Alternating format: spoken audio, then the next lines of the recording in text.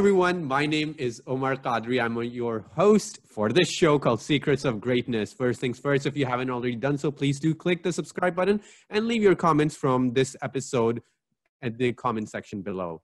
Today, I'm so excited to chat with an award-winning entrepreneur, Sathish Bala, to help other entrepreneurs break the $1 million mark after the sale of his marketing agency in 2018.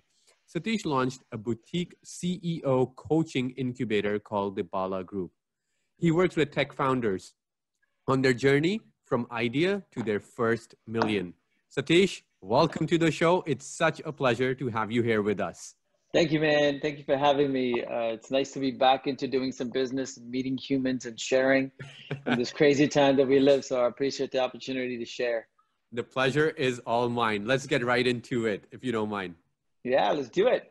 Sathish, let's start off all the way back from your childhood. What do you say, right? Tell me, how did your childhood, all the experiences that you had in your childhood, how did they shape you in becoming the person that you are today?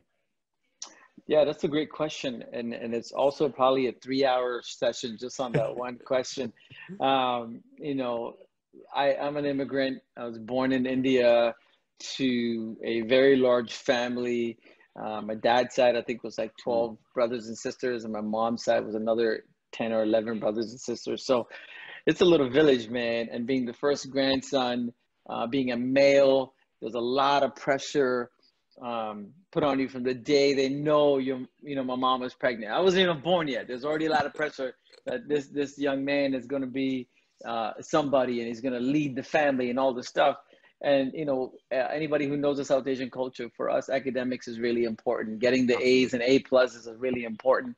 And so for me, you can't just do with a B. Yeah. So for me, the early days of my childhood were very rough because academically, I just never got it. I never understood what we were being taught in class.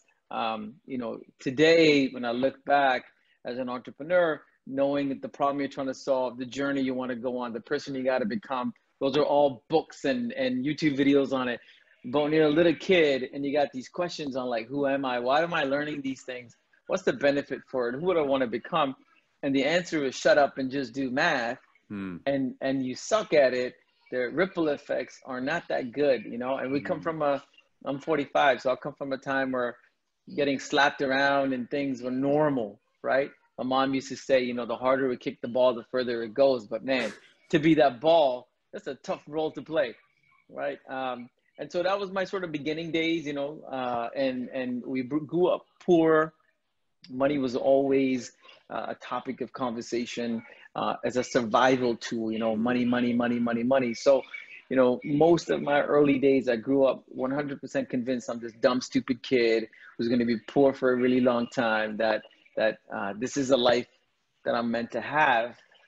And then, over the course of the last, I would say, 35 years or so, I've really learned how to change that mindset to one of abundance, how to dream big, how to think about solving problems and getting paid for it, how to fundamentally believe that all of the things in life that I deserve, I'm able to go get. And this belief system was really sort of honed in through multiple businesses, some that worked, some that didn't, but all of them taught me something about myself. And so for me, that's where the gift of my early days were, where the struggle and the abuse and the challenges really forced me to think differently and not quit. Right. So that's very interesting because I work with a lot of youth who have that similar mindset and that environment where they their environment gets them to believe in certain limitations, that I cannot do this, I am not smart, I am not gifted. And that's such a it's in a way, it's a curse sometimes, because once you are stuck in that mindset, it's really hard to break out of it. How did you break out of that mindset and that environment where you were told by your teachers and your environment that if you're not good at math, Satish, you're probably a dumb kid. You know, how did you break out of that? Yeah, I think I love the power of rock bottom. When we hit rock bottom, reality sort of kicks in. And some of us that are falling backwards in life, we don't Hmm. fall back far enough. We fall Okay. back just enough to feel the pain and complain and be in that negative mode, but you don't give yourself permission to fully fall back where now there's no more bullshit. You're Hmm. facing the reality of what life is giving you. And then you can start to work positively. So for me, that moment happened when I was 13 years old. Up to that point, I was like, yeah, okay, I'm a dumb kid, whatever, I'm stupid, dad's gonna hit me a couple of times and I'm not the smartest kid, and this is what my life is. And then at 13 in Singapore, where I grew up, Yeah. you had to do a countrywide national test.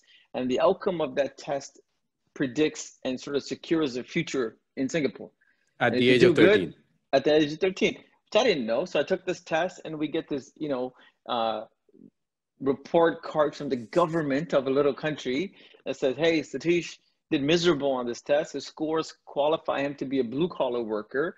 And here's some of the career paths that he can start to consider starting age 14, garbage collector, your standard like construction guys and all these things. And I remember looking at that going, man, an entire country, like it's one thing for your family to tell you, oh, you're dumb, you're stupid.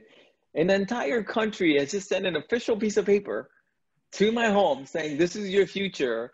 And I hit rock bottom. And I remember thinking, wow, like if everybody else has already decided the kind of life I want to live, where do I get to choose what kind of life I want to live? And so for me, the answer to your first question is hitting rock bottom allows you to sort of get realistic about where you are in life, right? And it doesn't mean you have to agree with it, but you got to get realistic about where you are in life. And a year later, we're in Hmm. Canada. My parents moved. They were ashamed of, the results and wanted to protect themselves and me. And we got on a plane. It would come to a new country. And all of a sudden now I got teachers that are saying other things about me. You're charismatic and you've got great creative ideas and you're a storyteller, you're a gifted speaker, you're an athlete. I'm like, who are we talking about here? Right? And Oh, and that's awesome. so when you're empty and you're all the way at the bottom and you're facing the reality of, I want a better life because you can't get any worse, then you are open to new ideas and new programming, however inspiration comes to you. Hmm. But when we're in the middle and we're telling ourselves a bullshit story and it's not low enough, you haven't Yeah. fallen back enough, your cup is not empty enough to be filled by other moments of inspiration. So for me, I was empty. I was already out. I told myself I want a new life. I was open to receiving inspiration. And I found it at the age of 14 or 15 in Canada. I found people whose words and actions showed me that maybe there's another version of me that is Hmm. possible. And if that is the truth, where I can now reinvent myself once, well, how many other times can I reinvent myself? And that literally, my friend, has been my journey of life hacking for the last 30 years. Wow. Last time you and I, Satish, we spoke about the theory of being knocked down versus knocked out, right? Yeah. Is this something related to that? And if you can you share with us that Yeah. theory a little bit more? No, 100%. So, what happened in my early 15, 17-year-old version is now there is a version of me that feels more natural, right? Hmm. And I don't know who that person is yet, because if you look at a life of like 17 and Yeah. a certain version of you until 14, you're only living this new life for about 2 to 3 years, going, man, this is interesting. Who am I? And one of the things you asked earlier of like, circumstances, how does that impact who you are, right? And one of the things I try to tell people all the time is, we are the best of the people we surround ourselves with and the environment. I just got lucky that my environment changed completely. Hmm. If I was still in Singapore, surrounded by the same negativity, the same teachers, the same classrooms, I wouldn't have been able to change my mindset. So that's one of the first things I tell anybody. If you feel like your current life doesn't make sense, start to change your environment. And it could be as simple as take a different bus to work. walk a different path to get home, right? Sign up on an app that you've never been on to just make new friends, or go to a random networking event that you would never usually show up for. Change your environment and start to attract new energy. And it's a beautiful, attraction philosophy that is very simple to do. I'll give you another example of how I use that. Please. But when I first started my company, it was out of like fear of failing, because I've now spent from the age of 13 to 20 trying to prove everybody wrong, right? I'm not that dumb kid. I'm going to go to university. I'm going to do all this stuff. I'm about to graduate, and I'm not really interested in getting a job. And I'm like, what do I do? Well, I could start my own company, which I did, but so much of the skills to be an entrepreneur, nobody's taught me. I don't have an uncle who's a businessman. I don't have an aunt who's a businesswoman. Where do I learn those skill sets of meeting people, pitching, closing, being comfortable and speaking and small talk? Yeah. Right. So I said, okay, how do I hack this moment? So I decided I'll just go to different networking events every single night. And for 365 days, including my birthday, including Christmas, including holidays, I went to a networking event every single night. Love it. And every single night, I had micro objectives. The first 2 to 3 months, I just wanted to show up in an uncomfortable place, man. I didn't want to talk. I was nervous. I don't know what to say to people, but I just wanted to be in different places and see different people. So I would go book clubs, speed dating, foodie groups, reading. I don't care. If there's more than 10 people in the room, I wanted to be there. Just be used to being around other people and other energies, right? And then I started making milestones. Okay, for the next 2 months, I have to leave by giving somebody a business card. And then I got comfortable approaching people. And then I have to at least have the confidence to ask for one business card back before I leave. And then it was, how do I get rid of 10? How do I get booked to speak? And by the end of the year, after 365 days of changing my environment, I can walk into any room, make 10 friends, and make sure everybody knew who I was before I left the room.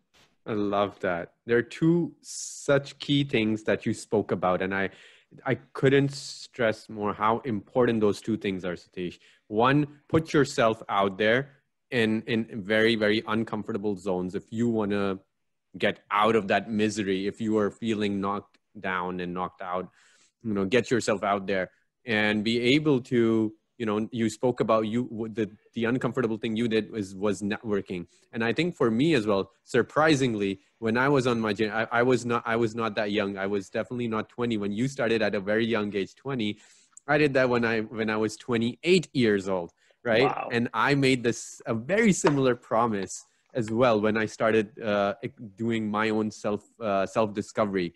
And that was, I'm going to meet one new person every single day and converse with them and buy them coffee. So I had a pretty large of a Starbucks bill by the end. But that's one promise that I made sure, and I still haven't broken that. It's been 3.5 years now. And I still try to meet at least one person every single day, which is, again, to me, meeting with these new people, it definitely puts me in a growth zone, because I get to learn so much faster, right? And I think you did something very similar, which I love. And you did it for like every single day, on Christmas, on your birthday. And the second thing, breaking those, creating milestones, breaking the big picture into smaller achievable goals. I think that's really important in building new habits, right? And when you were doing that, how did you, was there a person, or what happened in your story afterwards? Like when you started doing that, what changes did you experience? Did you have like this benefactor all of a sudden who came in and, put his hand over your shoulder and be like, come, I'll help you out? Like what happened? I wish, man, I wish. I think what I learned, early on in life is, unless you understand who you are, unless you have a method for continuously building yourself up, everybody else's opinion will start to matter. And that's the life I came from for the first 14, 15 years. I didn't know who I was. So everybody else's opinion became my version of myself. So I said, I can't rely on mentorship or advisors or guides or angels or whatever we call them. Because if I don't know who I want to become, then their version of me becomes my truth, right? And the other Mm. thing I discovered in my 365 days of being out there is the things that we care about, the things we love, the things that we don't want to screw up, that's the discomfort zone. Mm. The things that we don't care about, we do it because we don't care. You know, I say the same thing to my friends that are single. If you're looking at a girl, okay, or a Yeah. guy, and you have Yeah. no interest in that person in a relationship level, you have no fear. You'll walk up and say hi, shoot the shit, buy them a drink, and you walk off because you have no other emotional need from that person. But if you happen to like them and you wanted something more from them, that's when you get nervous. That's when you stutter. That's when you're afraid to go up to them because that's got so much value for you. So for me, I chase feelings of discomfort because in there is something I need to become or achieve. Because if I don't have that feeling of discomfort, it's not as important to me anymore. Does that make Mm. sense? It's almost Absolutely. opposite to what we tell people, right? Which is, you know, the things that you do naturally, go do it. I'm like, that's cool. But the things that you're discomfortable in doing is because you care so much in not failing in those things that you want to avoid them. But those are the things you must do. And that's such a difficult decision for the young folks to make, because just putting yourself out there is it's so difficult. Like you're making yourself feel vulnerable in those situations. And I Yeah. think the reality is that you have to become friends with vulnerability. At the end of the day, you Yeah. have to be vulnerable in order to grow, and that Yep. is And one of the keys to, you know, do what you were able to accomplish in your yeah. journey. And listen, whether you live to be 100, 260, your number one relationship is with yourself. Mhm. And almost everything you experience, fear, sadness, happiness, vulnerability, embarrassment, it all happens with you first before the world recognizes it. So if you are going to be in the greatest relationship of your life with yourself, Yeah. then it's on you to fully understand why you do the things you do, right? And I think for me, this life hacking that I've been on, it's not perfect. There's Hmm. still the imposter syndrome that creeps up every now and then. At 45, having sold millions of dollars in business and being on stages and recognized as an expert in my area, there's still things where I'm like, man, what if people find out I'm not that good at this stuff? You know, that 14-year-old version of me creeps up. You know, I still have moments of discomfort, you know, in something new that I'm starting. Like I'm working on publishing my first book and it's full of anxiety, like, Yeah. you know, putting out my story, even though I can talk to you for hours and days about my story, documenting it into a book and putting it out there, I'm completely discomfortable. So kind of like what I did with my 365 project, I run a daily podcast every single day to get better at talking about my life. And That's we're in awesome. episode 40-ish or something, and I get better at every single day. But I attack my inconsistencies and my fears and my vulnerabilities, and I attack them to a point where you beat it up enough it doesn't exist, you know. And it's the same thing when people look at some other parts of their life. You want to become healthier. Well, the most hardest part about becoming healthier is the first 12 days Mm. where you got to put in the work, right? And then it becomes easier and easier and easier. The difference is, you know, you want to be healthier, but in Mm. so much of what we're talking about, you don't know what the outcome is other than you're working on yourself. There's no defined goal. It's not to say, hey, if you do 365 days of networking, this is going to happen. Yeah. You can't visualize confidence. You can't visualize an attitude change. You can't visualize internal happiness, right? But that's the parts that we have to work on so that all the other things we want to do becomes second nature. Absolutely. That's so well put, because those are the intangibles that we are not taught in school, right? We're only taught those trigonometry, Pythagoras theorem, but we are not told how do we Yeah. build that confidence? How do we build that ability to tell our stories and be vulnerable and develop a more positive mind frame? So Yeah, Satish, and there's another quote, which reminded me when he said that, and I love this quote. You can't get out of life alive. At the end of the day, there's no other way to live life than to live it. No matter how hard you try, how conservative safe, protected you live, Uh-huh. none of us get out of life alive. So Wow. you gotta live it. You gotta get burnt. You gotta get scars. You gotta get kicked in the stomach. You gotta fall in love. You gotta get the heartbreaks. You have to live life. Absolutely. That's so well put. So you spoke a lot about, know having that relationship with yourself and knowing yourself. Would you say, Sathish, that is the crux of it for you, at least in your experience? Has that been the secret sauce or the blueprint for success for you? Oh, 100%, man. And I think it's the blueprint for success for everybody. When we Mm. talk about this, millionaire mindset, right? It's Mm-hmm. got very little to do with money. Yeah. It's about your mindset that forces you to ask yourself, what is the problem that I want to solve that is large enough, big enough, important enough that will help me earn this $1 million, Mm. right? Because when you look at, what your purpose is in life, you are taught morals at home, you are taught, social skills in school, Yeah. you're taught an education in school. What are all those three things for? Either you're going to take all that and work on your own idea and solve a problem, or you're going to work for somebody who's solving a problem. But at the end of the day, from the day we're born, we're groomed to serve society somehow. Mm. And if that is our ultimate give back, we serve society. And some of us, serve through corporate, some of us through non-for-profit, all these other models. You can't serve if you don't know what you got to give. Correct. And so this question of who am I? What makes me who I am? How am I seeing the world? What are my filters? These are things that we expect people to do in moments of crises, midlife crisis. Oh my gosh, I'm trying to figure myself out.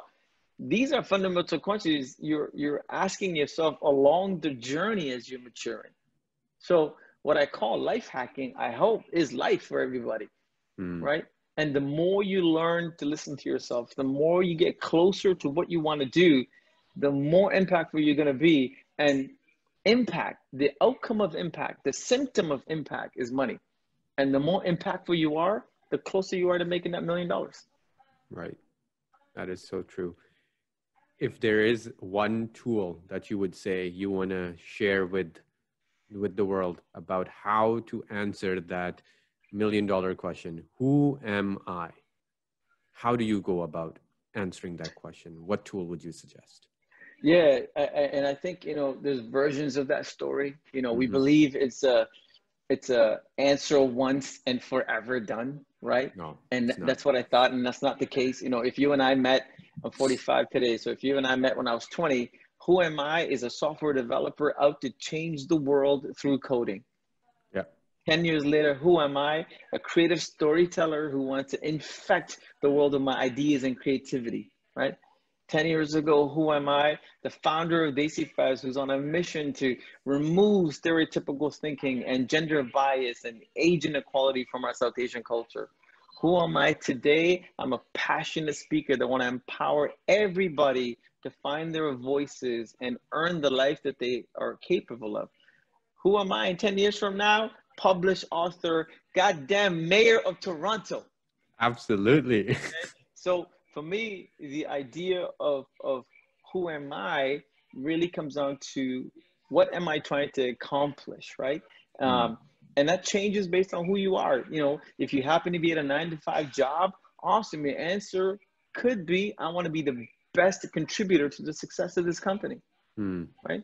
If you are an entrepreneur starting your own company, the answer could be the problem you're trying to solve is the most important problem in your life, and nobody solved it to a point Yeah. where you're happy with it. And so for me, I encourage everybody to say, hey, the answer to who am I starts with what do I want to offer, and what do you want to offer Mm-hmm. helps us now say, well, how do you want to offer it?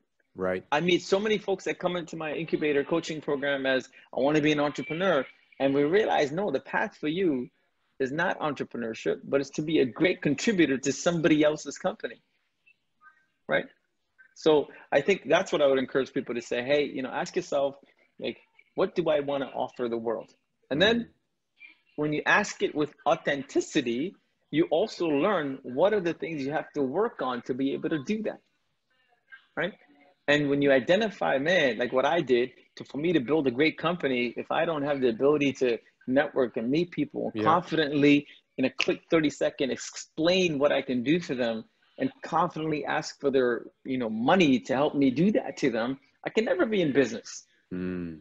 So I went out and did it for 365 days. You know what I'm saying? So once you figure out, hey, what do I want to serve? Yeah. Then you can say, well, what are the gaps I need to fill in to be able to do that better? And then it's, how do I do that by myself Got it. or with somebody else or whatever? And that's one of the things we talk about in leadership. When you have those two answers, it's easy to attract people to come join you in your mission, right? They're not there for a paycheck. They're not there for a Yeah. fancy logo. They're there because, man, this guy Sathish knows why he's doing it. How is he going to do it? And I believe in that vision, so I want to contribute to his business or his vision or his story. And that's when leadership skills start to be, sort of develop. And so it's a three-part answer more than a simple, who am I am this, and go. And unfortunately, the rest of the world tries to get you to answer it with that single question. Who am I? And they want to freeze it in time. And that's your definition. Just like our culture, you graduate as an accountant, you are an accountant for life. God forbid you discover a different passion and now you want to be a teacher or a guitarist or a rock singer. No, no, no, no, no. You are an accountant, bro. Oh my gosh. Absolutely. That's so true. It's something that's not static at all. Satish, changing gears a little bit. Tell us your reason behind starting DesiFEST. A lot of anger, man, to be honest. I grew up knowing I'm South Asian or Indian, but didn't really understand the nuances of the culture. I left India when I was 3. We grew up in the southern parts of Chennai, so I knew I speak Tamil, but most of my early memories come from Singapore. So in Singapore, you're just another Asian kid. You happen to be darker than the other Asian kids. We didn't have a lot of, Caucasians or Africans in there.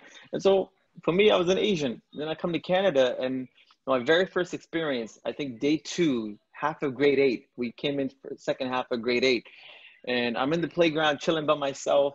And these 2 Indian kids come up to me, they're like, hey, you're new here. I'm like, yeah, I'm Sathish. My last name is Bala. And they're like, oh, so you're Tamil.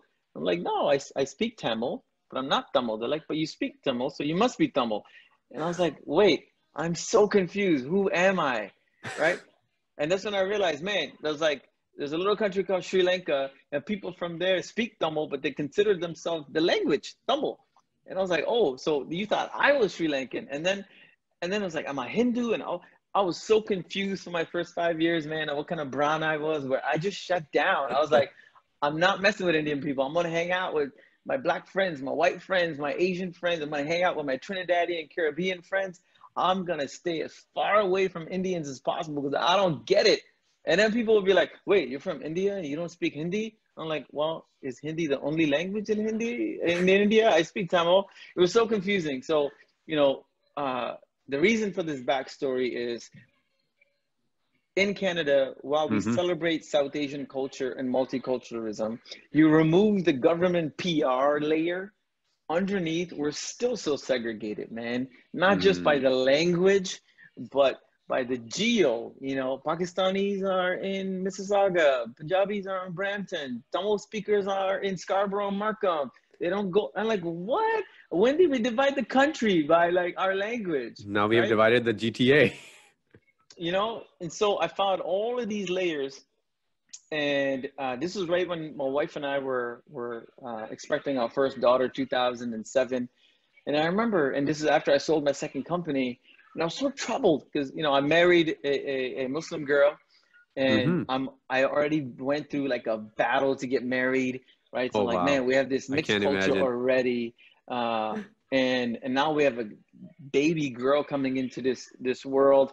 Is she Muslim? Is she Hindu? Who did she grow up with? What's multicultural look like? Which event did we go to? Because if I take it to a Pakistani event and I'm Hindu and I don't fit in. If I take it to an Indian event, so I was so confused, and I wanted a way to just speak about this stuff and also have a platform where we can celebrate the best of our culture, food and entertainment and music and movies, without being judged on the micro details. And so I said, all right, let's start something, because that's who I am. You know, I want to start stuff if it doesn't exist.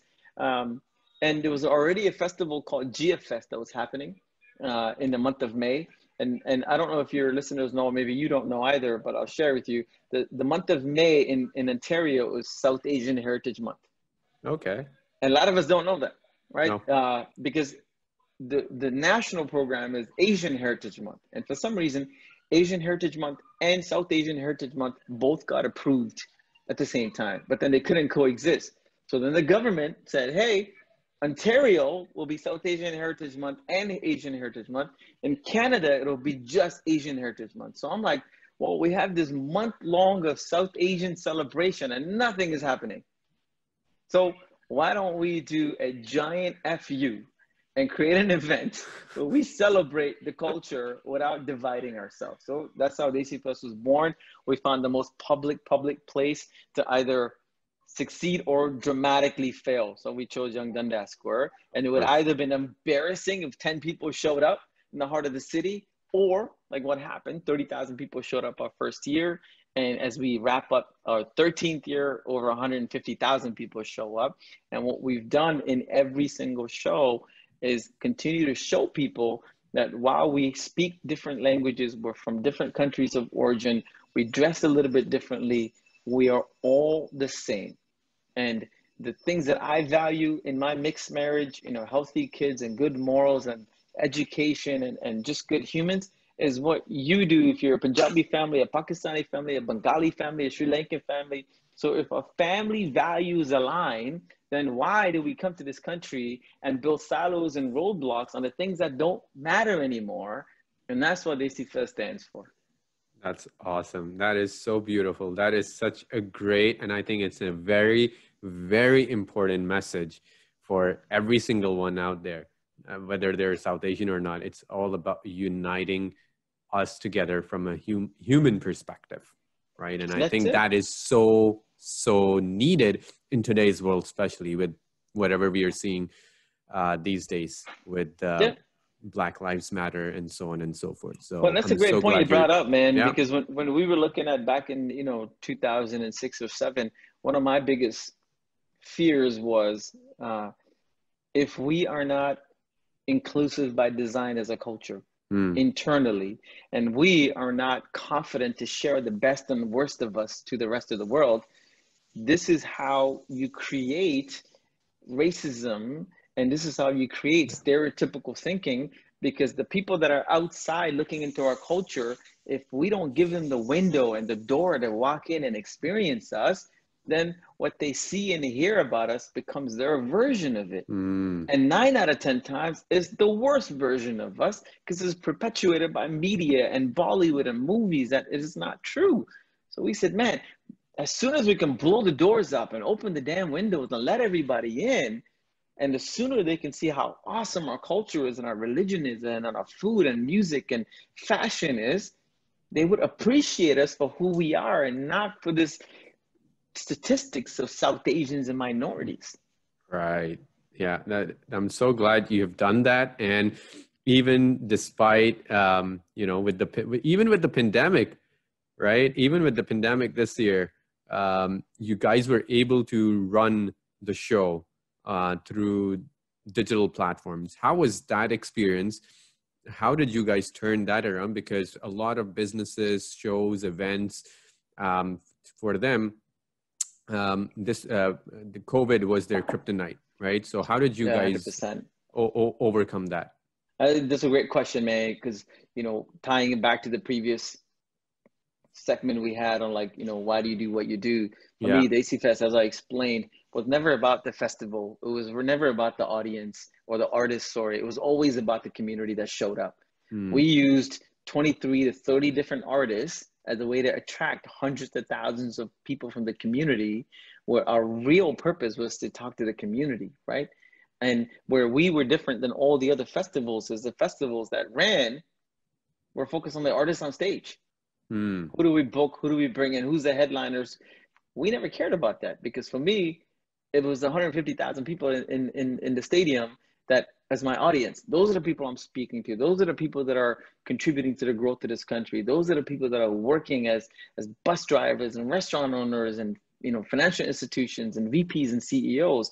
They're the ones that are influencing how inclusive we are at their workplaces and things. And so for me, that was the audience. Yeah. So when we said, hey man, live events are not happening, but if our purpose is to continue this conversation with the community, what's the best way to do it? Well, let's go to Facebook and see what happens. And we started doing live stream shows on April 4th, and we hit 180 shows as of this month, Wow. over 1 million organic reach. And what's beautiful is, just like DesiFEST, while the show is happening on Facebook, the real conversations are happening in the comment section. People are talking, they're sharing, they're conversing, they're making friends. We're influencing thought leadership again. We're showing them through the music how really we are all the same. Yeah. It's a great reminder for everybody that there's so many commonalities between us, but we, for some reason or the other, we just hold on to those differences and, divide ourselves. So it's a great message that you're giving out to us, to the audience, to the world, that it's high time that we unite ourselves in the fabric of humanity. Right. So thank you so much. And what you said is perfect, man. Like, I think, there's this notion of like, we need to let go of our differences. We need to be blending in. And that's not what I'm saying. All I'm saying is use the differences to positively include others. Right. I want to give you the best of me. I want to give you the not so best of me. I want you to experience all of it, because that's how I'm going to make sure you are full of love and not hate. And hate shows up in moments of confusion and when there's no clarity. But if I can remove your confusion, and if I can give you a clear vision into me and our culture and who we are, then there's emptiness, which is now fully ready for love. Wow. I love that. Sathish, tell us, where can we learn more about you and your work and feel more inspired by what you do? Thank you, man. DesiFEST is at desifest.ca. You can find us on Facebook. You can hit us up on Instagram. The work I do is under Bala Group.